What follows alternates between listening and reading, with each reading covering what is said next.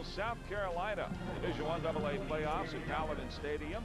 I'm Chuck Hushin along with Gordon Higgins. 8 games being played around the nation today as the first round of the playoffs will pare it down to 8 next week. The semifinals will roll around the week after, and then the championship game will take place in Chattanooga, Tennessee on December 16th. That's a Friday, as the 2 survivors go to Chattanooga to decide the 1AA championship. Of course, Nicholls State, one of the hottest teams in 1AA football right now. They've won 5 straight games coming into this one, and it's almost on the selection process, and you chaired it last weekend, but who's hot? What have you done for me lately? Those are the teams Nicholls, that get in. They overcame so much this year to get here. They had the hurricane that came through. They had 2 games they had to cancel and not play, and they win the automatic qualifier out of the Southland Conference. Yeah, you got to hand it to Nicholls State and Thibodaux, Louisiana. They suffered the effects, first of all, of Hurricane Katrina, and then Hurricane Rita came through. And as you said, they lost 1 game with each hurricane. That left them with only 9 games to play. They were 1-3. They win the final 5 games of the season. They beat McNeese State last Saturday to win their first conference championship ever. Just a tremendous accomplishment. Very much so. To be here. The Southland Conference is a tremendous football league. They got Texas State. They're playing Georgia Southern today. It would have been interesting. You got 2 option teams that one's gone to Texas State to play. The only game Texas State lost was to this Nicholls State team. Turn around, you've got Furman, who lost against Georgia Southern this year, an option-type team. So we kind of just flip-flop those opponents. Of course, Nicholls State's quarterback, Yale Van Noy, he is the Southland Conference Offensive Player of the Year, and he's done a tremendous job all season long, so you can't count his team out either. Absolutely not. And what impresses me about him is his decisions. He makes excellent decisions running the triple option offense. They have 3 options. They got 2 excellent fullbacks in Tobias and Cole. This is Alex Romero trying a 39-yarder. Romero gets his foot into it, and it's good. So the turnover gives Nicholls State 3 points. They lead the Paladins of Furman here in the first quarter by a 3-0 count. In 2005, UTC head coach John Schultz fumble.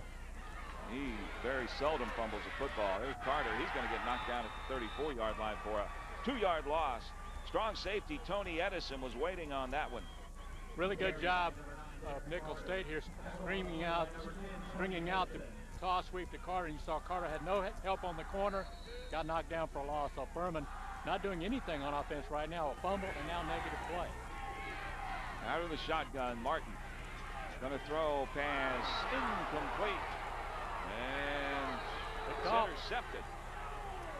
Ball went straight up in the air, and the middle linebacker Corey Favala comes up with it. That's his 4th interception of the year. You see Martin stick it right in here too. Steph, his favorite receiver, got hit from behind the ball, popped straight up in the air, and Favala made the interception. Tony Edison delivered the hit. You see it again, great hit by Edison. Steph goes upside down, and then Nicholls State, their 2nd turnover of the day, and again they're in great field position inside the Furman territory. Handoff going to the fullback Cole, and 230 pounds, the sophomore from West Jefferson High School in New Orleans. That ball is right at the marker, Chuck. I think the officials are going to take a long look at it here. And looks like he got it by the nose of the football. He did. First down, Colonel. Furman, a base 4-3 defense. And here's the option. Quick pitch going to the outside. That was Joel Fontenot-Amity. Fontenot-Amity. Great job here by Roy Ravenel, just pursuing the play. You can see his speed on the corner. Fontenot can't outrun Ravenel. He just kind of horse collars him. Also, good job by Bray tackling the quarterback. And the Colonels are hoping that time for that Cole will have just enough of a crack to get the first down. Meanwhile, Furman's going to try to stand up and turn them away. Van Noy brings his folks to the line of scrimmage. Here's the option. Van Noy keeps, and Van Noy picks up the first down on 4th down as he takes it down to the 20. Really good read here by Van Noy. He looked like the fullback was going to be stuffed, so he kept it on the 2nd option. The safety comes over, but first round playoff action. The Furman Paladins and Nicholls State Colonels meeting for the first time ever. As you can see, Nicholls State with the lead. Here's Cole again. 7 yards to go here. And a handoff onto the fullback into the secondary. He goes down to the 6-yard line. On the dive play, that's Joseph Tobias. And he's going to give him first and goal at about the 6. Watch it again. Most teams, you think third and 8 definite passing situation, but not with the number 2 rushing team in the nation. This time they get Tobias just enough of a crack against the middle of that Furman defense. And he first down and goal to go. Nicholls State trying to add to their lead. The handoff this time going to Tobias again. He takes it to about the 2.5 yard. Handoff going to the fullback, and he is going to be down inside the 1-yard line. Great play by Andrew Becker and Shelton Riley. The two safeties combined to stop Big Tobias 6 inches from the goal line. Watch it again. What a tremendous job by the Furman defense. You can see, looks like Cole's going to get in the end zone, but you can see the knee clearly come down. This before, watch there, somebody on the backside, Andrew Jones blitzing, just knocked the knees out from under Broderick Cole. You see the time of possession heavily in favor of Nicholls State. One of their big defensive ends makes the stop. 7 seniors starting on defense for Nicholls State. Powell, all South End Conference. So wipe out the first down. Furman will face 3rd and 14 now. The ball at the 9-yard line, and Martin will go from the shotgun. There's a blitz. Going to throw it underneath. Carter going to get knocked out at about the 6, and Furman's going to have to punt from the end zone here. On the play, Nathan Stewart was all over Derek Carter. Normally, when you come from the blitz, the screen pass is an excellent call here, but the linebacker, Nate Stewart, unaccounted for, he just came through clean and made the clean tackle on Carter, so Furman going to have to punt from the Furman University in Greenville, South Carolina. 3-0 your score. Nicholls State leading Furman here late in the first quarter. That 70-yard punt a moment ago by Ingle Martin matches his career high. That came when he was at the University of Florida. That was a 70-yarder against Ole Miss and the 5th longest in Florida history. There's a pass on first down. Throwing it up, and the ball is caught at the 35-yard line. Going up to make the grab was Michael Akaronko. Yeah, when you say throwing it up, that's exactly what Bonoy does here. He just throws the ball just up deep and high. It's a jump ball. And Akaronko is 6'4", and the man guarding him, Maurice Duncan, is 5'8". Yep, and Akaronko for Furman. The Furman offense has not had an opportunity to get any rhythm at all going because Nicholls State has really dominated. Of course, Furman has the 2 big turnovers too, Chuck, and they've got the ball again deep in Furman territory. 2nd down, 6 yards to go. And handoff, a broken tackle, and Cole is off to the races, takes it down to the 21-yard line. Football, Frambo, one of his responsibilities, hit on the fullback, and you see the hit there. Freeman also had a decision to make. William Freeman, the linebacker, 49, got kind of a no man's land. Didn't know whether to take the fullback. 2nd down and 8.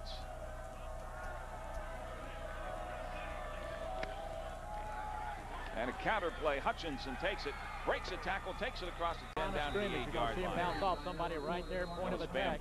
Bambro got into the secondary and got a big first down. It's goal to go again for Nicholls State. It seems like they spent the entire ball game in the shadow of the Furman goal line.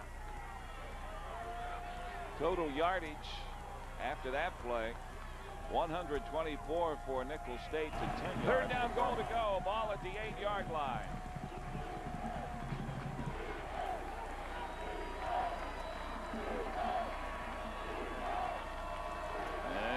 Van Oy gonna keep, turns the corner, knocked down at the 3-yard line. Watch it again. Van Oy really does a good job here of using his body, just leaning in. It looks like they were going to hit him at about the 5. He got leaned forward with that big body of his and got it all the way down to the 3. But this time, Jay Thomas is not really. Alex Romero makes this field goal. 19 yards, kick is on the way, and it's good. Romero, his 2nd field goal of the day, gives Nicholls State a 6-0 lead over Furman. Division I AA football playoff action.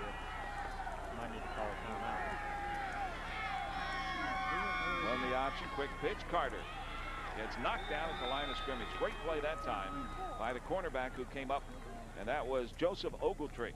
The free safety actually came up to make the play on Derek Carter. So Ryan Stone is a holder. Thomas Slaughter, the snapper. Those two are very good. The kick coming in with 7 yards short from 23. You see the rushing yardage. Furman has averaged more per play, though, or more per rushing play than Nicholls State has. There's a quarterback, Vanoy. He breaks a tackle, squirts across the 25 out to about the 27, where William 2 for 7 on 3rd down, and on the option play, the quick pitch will go to Anthony Harris. He's going to pick up the first down and a lot more out there midfield. Football. They get the quarterback, they get the fullback, they don't get the pitch man, and he's just roaming free in the secondary. Got a big first down, and Nicholls State moving the sticks again. They're just dominating the time of possession. Nicholls State Colonels in their first playoff since 1996. At a Thibodeau. Less than 9 yards to go. Start a man in motion. Vanoy going to throw to the near side. A catch at the 40-yard line. And a 40-yarder, and now this one, a possession reception, about 12 yards on a first down against the squatting in front of Maurice Duncan. Catches the ball on his knees, but it keeps the sticks moving. Nicholls State, boy, time of possession for them just keeps piling up. They just keep hogging the football. You look into the eyes of Yale Vanoy, the senior quarterback from Kingsville, Texas. Handoff gone to the fullback this time, and 36-yard field goal. Ingle Martin, the quarterback. Play action. Pass almost intercepted at the 30. Nearly picked off. Here on a crossing pattern after the play fake. Rust is open momentarily, but you see a good recovery by the linebacker who stepped in front. Actually threw it behind Rust a little bit, and that's why the linebacker had a chance to recover and almost made the interception. 4 yards. So Steph is the motion man as he moves over on the left side. There's the play action. And wide open. Wheel route. Justin Steph. Touchdown. Furman mixing the pass and the run, creating that pass on the ability to run the football with a little play action. Justin. You get a good look at Scott Beckler. Going to kick the squibba. And then it's fielded on a hop by Boggin. And he gets on the far side. Only Beckler to beat. Can't beat him. And he's tackled finally at the 45-yard line. This time they're going to squib it. And it looks like they've got plenty of time to get guys down there. But good job, Bob Ogins, who got through the first wedge. And you can just see nobody there. And George does a good job of saving the touchdown. Football in Greenville, South Carolina, as Furman leads Nicholls State at the break, 7-6. We'll come back with more at halftime right after this. You're watching CSS, your source. Yeah, very much so. You know, you got a ball control team in Nicholls State who runs that option, wishbone type, and then you've got Furman that's just very versatile. They hit the big play at the end of the second quarter. Who knows what happened in the second half? First half highlights. Furman fumbled the ball on the very first time of possession as Jerome Felton fumbled the football, and then it was picked up by Nicholls State and returned back down to about the 30-yard line. That was Newton on the recovery, and then a 39-yard field goal by Alex Romero with the first points on the board. And this was a big play, this defensive stop at the goal line by the Paladins. 4th and 1, and Andrew Jones with a big tackle. And here's the touchdown pass for Furman. Wide open. Furman has the 7-6 lead. Not many points going on the board, but you got to figure that these two teams are just kind of feeling each other out early. A lot more points will go on the board in the second half. Yeah, Chuck, you can see the halftime stats coming up there. The biggest stat on there is the time of possession stat. Nicholls State just a tremendously in time of possession, and Coach Thomas, that's what they wanted to do coming in, keep Furman's offense on the sideline, but Furman offense got on the field, got that 2-minute drive going. They got the touchdown. Ingle Martin to Justin Steph, the PAT. And of course, the defense for Nicholls State, 7 seniors starting on this defense. I think they're pretty good. They really are. They do a good job of pressuring the quarterback. Until Ingle Martin made that throw to Justin Steph, he had really been totally ineffective throwing the football. I think he only had 2 completions for about maybe less than 20 yards, but you can't keep this guy around fullbacks. And Tobias and Cole, we saw them featured in the first half. He also, something we didn't expect that much, but we did think we'd see it some. That's putting the ball in the corner on the third option, the pitch. They got a big first down on their last drive on the pitch, but he doesn't throw the football that often, but when he does, he's effective. He's had 2 big completions today, 1 a 40-yarder that set up their second field goal. Furman with a 1-point lead over Nicholls State. Handoff Felton. Felton will cross the 20 to the 19. But he hadn't really been able to get into the secondary. Ryan Pyle, the defensive end makes a stop for Nicholls State.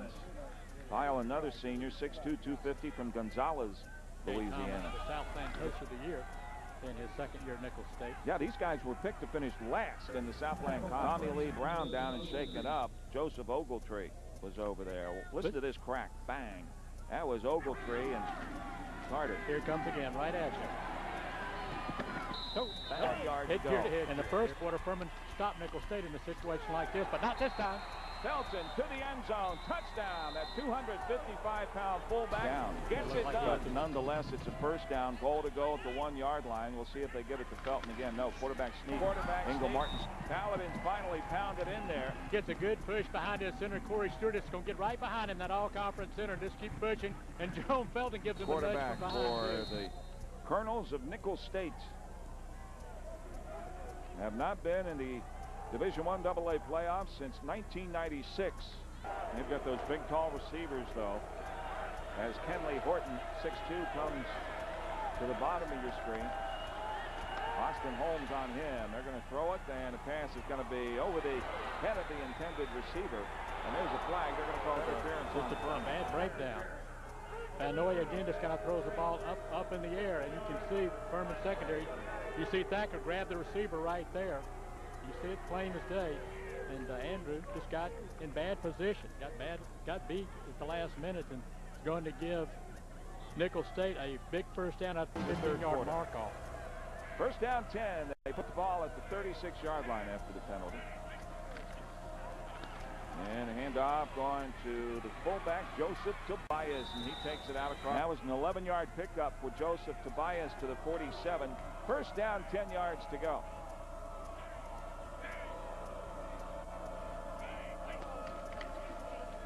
Run on the counter play. This is Tobias once again. He crosses the 50 down to the 45-yard line. Rush is 54 yards, so he's been the most effective runner for 5 yards State of all conference. You know, normally your backup is not going to be an all-conference selection, but these two guys kind of share the load, and they really roll up the yards coming in.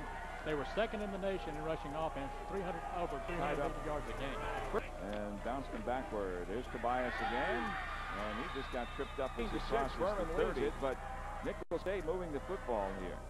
There's the option play. Vanoy will run over one tackler, and Thacker hangs on, drags him down after about a 6-yard gain. It's 23.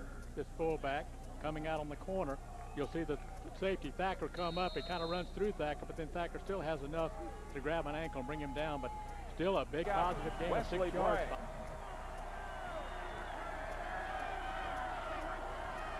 And we have movement.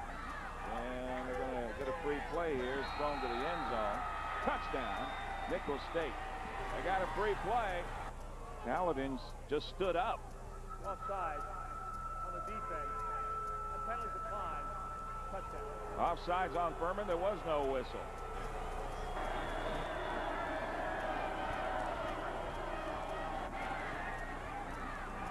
No whistle. For Yale Vanoy, that's only his second touchdown pass of the year. He's going to run here. Keeps, hit once, twice, and down he goes. Played on it down. Everybody else was standing around watching, thinking the play was over. Motion man is Grant Brigham for Furman on 2nd and 7. Quick pitch, and Carter's in trouble. He's not happy with that play. The counter option play Furman's run very effectively here today. That time, Nicholls State all over. And another good block by Tibbet. So you can watch it for yourself, and you be the judge. These Atlantic 10 officials are right. Nope. Looks like a good no call. Turnovers, setting up a couple of field goals for Nicholls State in the first half. Time of possession still way out in front. The turn of Nicholls State. James Madison scored 28 seconds to go.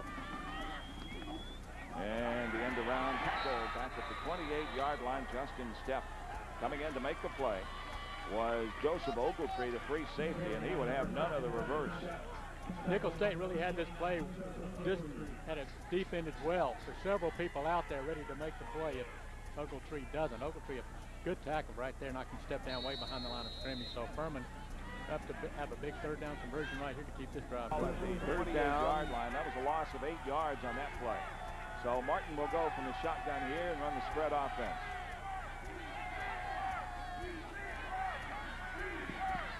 Going to throw it for the end zone. Has Brigham out there, and it's incomplete. to Grant Brigham. Good coverage that time by the defensive back, Tommy Lee Brown. All conference corner. Nice throw here by Ingle Martin. He's going to put it right out there for Brigham for a chance to make the play. It looked like he got a little push right there at the end and actually hit off of Grant Brigham's hands. He had it momentarily, but couldn't come down with it. Last year. So he... Older is Stone. The snap's not good, and the kick is not going to be good either. Somebody got a piece of that one coming. Still hanging on to a 14-12 lead over Nicholls State. You're watching CSF. Point in the first half have not seen it. Vanoy will run the option. They quick pitch it out there to Cal Jones, 26. Justin Stepp. Oh, buried at the 32. Boy, he sure did. He looked like he was going to make a nice return. Somebody came up there, number 22 for Nicholls State. Had a seam right there, and look at that tackle by Turner. Turner doesn't make that tackle. Stepp's probably going to go another. Martin out in Nashville, Tennessee. You see his numbers on the day. 44 yards rushing. Good day for him. Going to run the option this time. Pitch. And out of bounds. Personal foul. Late hit out of bounds. Number 22 on the defense. 15 yards. First down. We get to watch this again. He was not in very good pitch relationship there with Ingle, as he was right on top of him, and there's the tackle out of bounds. Really a good play by Turner, playing the option, but then he didn't let go with the whistle. That was a big one. Does he? The 15-yarder for personal foul. That's Mays on the carry once again. The conference is going to throw down conversion. Play action, quick pitch. Here's Mays. Outside he goes, won't make it. First down marker as he gets dropped at the 37, a 1-yard gain. That was an excellent play. Edison, a strong safety. It really is. When this play comes out of the shoot on the counter option, it looks like he's got something going, but Brad Bell, the tight end for Furman, can't stay with his block, and that lets the strong safety, Tony Edison, come off and make the tackle. So Furman looks like on 4th and 2, they're going to go for it. Go for it on 4th down. Ingle Martin under center. Going to run the option. Pete. And a bad pitch, and it's recovered by Tony Edison, and the ball will go over to Nicholls State. Ingle Martin still down, as he really got popped that time by Chris Turner. Not a good decision by Ingle Martin that time. They're lucky here that Nicholls State didn't pick this ball up and run it. And he got up in there and made a bad pitch, and Edison came on to it. So ball at the Furman looking to get a stop. There's the option play. Vanoy keeps, and he crosses the 45 out to about the 46-yard line. They're slow to get into this one. It's a big play. Third down, a little more than 3 yards to go. Handoff going to the fullback, and that's Tobias. He has a first down and more. As he Tobias for today, closing in on 100 yards. Double slot. Vanoy under center. They give it to... Nope, he keeps it. And it's going to be 4th down and about 1 for Nicholls State. They're going to mark it at the 39-yard line. It will be 4th and 2 here. Dale Vanoy, what he's done on the day. They got a huge offensive line, and they give it off in there to Tobias, and he picks up the first down, I think. Touch the nose or miss it. That's my prediction anyway. And about a yard. One double-A playoff. You got to watch it again here. Give it to the guy who's had the best game so far for them. Goes to Tobias, comes right off, and Andrew Jones jumped over a blocker, knocked him off just enough. You see him jumping the pile right there. He's going to motion Russ and hand it to Felton again. Felton tackled ahead for about big 3rd down and 2 coming up there. You see Jay Thomas wondering what his options are right now as it's getting late in the ball game. Furman trying to go to 10-2 on the year. Nicholls State came into this game 6-3, winners of 5 in a row. That's right, great point. 3rd down and a couple. Here's Felton. Felton has the first down at the 19-yard line. And Nicholls State now with only 1 timeout left can only stop it. And I think they just said now, Chuck, they've used their last timeout, so Nicholls State can't stop the clock again. So Furman just about can milk this thing and go home for the big 6-4 record. Furman goes to 10-2, and the Paladins will advance to They're the by second their round. 3rd seed in Hampton or Richmond, a game to be played later on today. On the other side, we just showed you Eastern Illinois and Southern Illinois. The winner there gets the winner of the Appalachian State Lafayette game. The score thinking maybe Furman would have dominated this thing, put a lot of points up, but it didn't happen. But Bobby Lamb and the Paladins will take it to survive and advance. And a lot of credit has to go to defensive coordinator Steve Wilson and his coaches in the defensive package they put together today, knowing that Nicholls State was going to run the football and run it a lot. Second leading rushing team in the nation, right behind Georgia Southern. They saw the Georgia Southern tape. They saw Georgia Southern had about 400 yards rushing against Furman. They probably thought they had a good game plan today, but Andrew Jones and company just stepped up time and time again, made big plays when they had to. Because you only get to dress 56 guys in a 1AA game, and that takes a toll on your special teams because you're used to using some second team, third team guys. So your first team guys have to play special team. And as we mentioned before, the travel starts to be part of the whole process, and the fresher teams usually win down the stretch. Injuries critical. Yeah, you got to keep stay winning, healthy. you could wind up playing 15, 16 games. 15 games, but the only difference is for a bowl game, you're practicing on Saturday Bottom instead of the of playing hour, the game. it's Georgia Southern and Texas State. That's Barrett Neely, counted for a total of 25 touchdowns this season. His Bobcats will take on Georgia Southern in just a few.